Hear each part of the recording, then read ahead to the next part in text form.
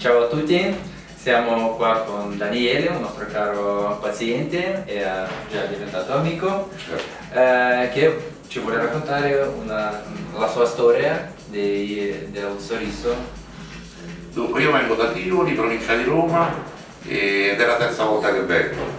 Tra l'altro ho accompagnato anche alcuni miei parenti e devo dire che mi sono trovato molto bene, anche perché la clinica è molto pulita, quindi ci sono dei grossi professionisti che ti capiscono, e soprattutto c'è chi ti traduce i tuoi vari problemi, e quindi questa è una cosa molto importante. C'è un'ottima organizzazione, addirittura gli appartamenti che danno sono di ottima finitura,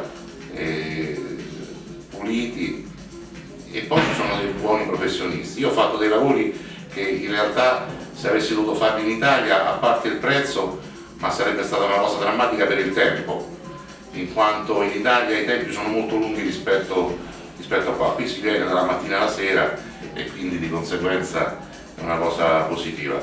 Dolore non ne ho sentito, devo essere sincero, anche se un po' di paura inizialmente c'era, però non ho sentito nessun dolore, le cose sono andate abbastanza bene.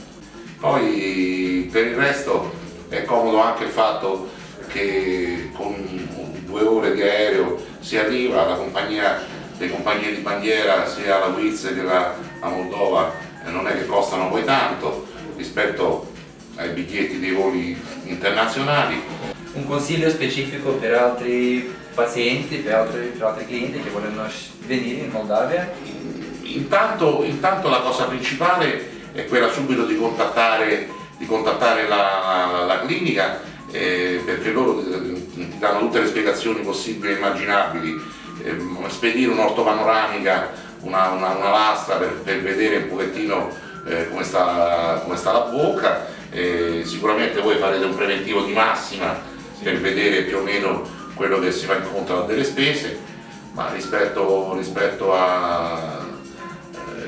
ai prezzi italiani non c'è concorrenza, ecco.